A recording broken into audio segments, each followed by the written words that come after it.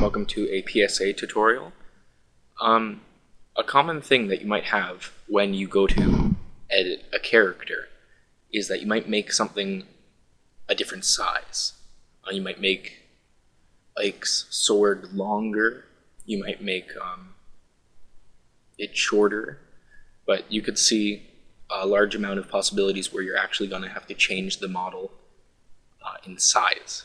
And when this happens, the collisions are off, and it defeats the purpose of changing the model.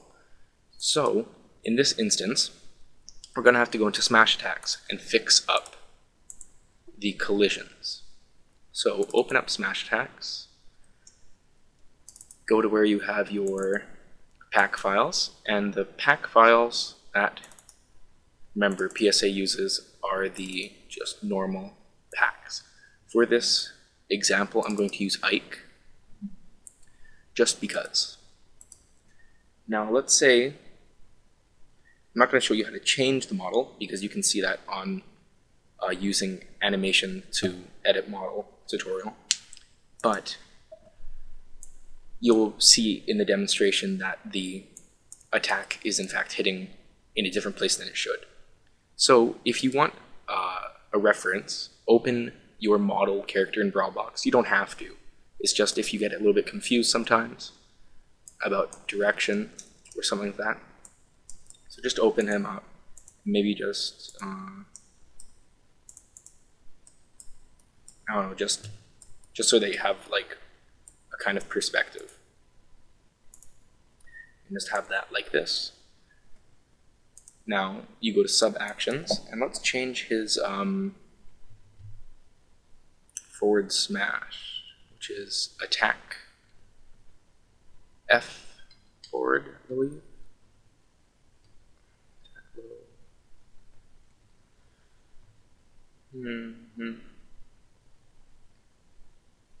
Attack side. Oh right, yeah. Sorry. Okay, this should be it right here. And we can see all of these offensive collisions. And we double click on one to start editing it.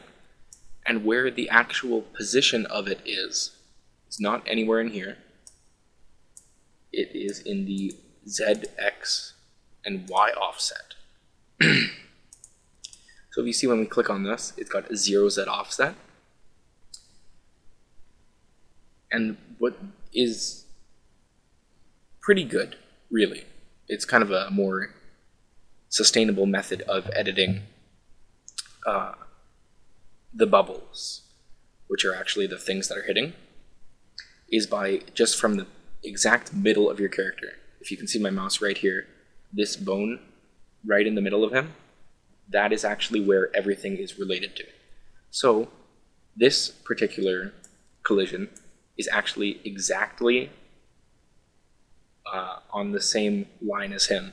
Now this makes sense because Z is farther away from us or closer to us, and as Brawl is a 2D fighter, I'd be surprised if anything had any other Z offsets, you know, if you can understand that. It's going to mostly be all X and Y.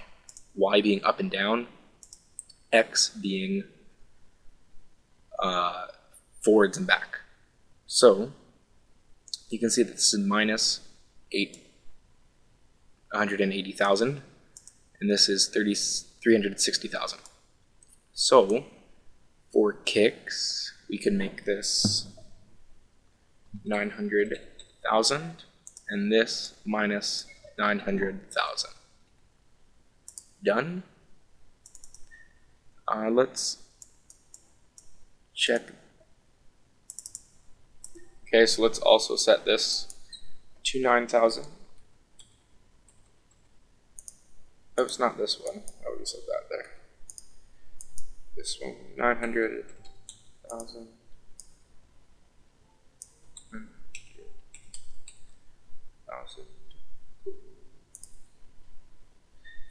Yeah.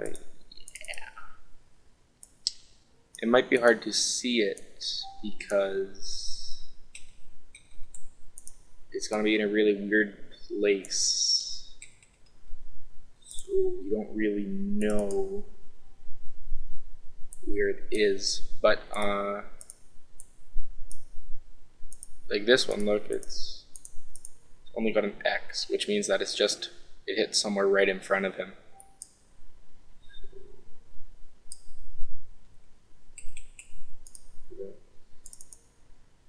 And you should be able to see it on the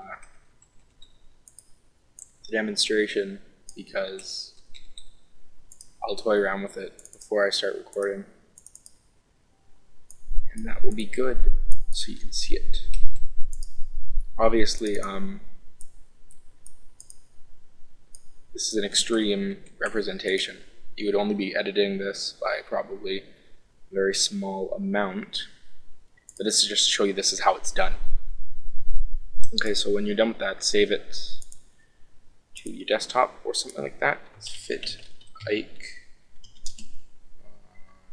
fsmash.pack. Save that. And this should be your forward smash. And you put that in your Ike file on your fighter PF. And you should be good to go. So I hope you enjoyed this, and keep watching. Thanks.